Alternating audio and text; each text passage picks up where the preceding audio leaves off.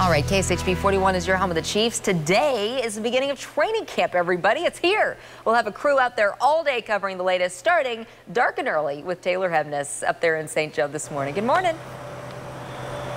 Good morning, Lindsay. Good to be here with you in St. Joe on the campus of Missouri Western State University. So excited for training camp. It feels like just yesterday we were in Tampa talking about the Super Bowl, and now here we are getting ready for an entire new season. Very excited about that, and very excited for fans to be able to come back and watch these players, which they, of course, did not get to do last year. We talk a lot about how training camp is tradition for a lot of families. I met a family that brings their whole family whenever they come up here. I did an interview with them this week that brings their whole family. You'll hear from them later this morning. But I also got a message on Twitter from a 19-year-old guy who told me training camp represents a time every year for him and his dad to spend a little time alone together. He is from Blue Springs. He reached out to me on Twitter. I want to show you about him.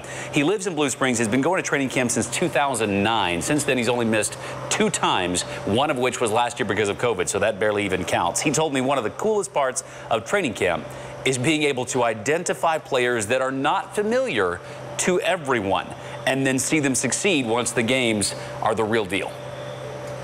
For instance, like Daniel Sorensen, when he first came out of the team, nobody knew who this guy was.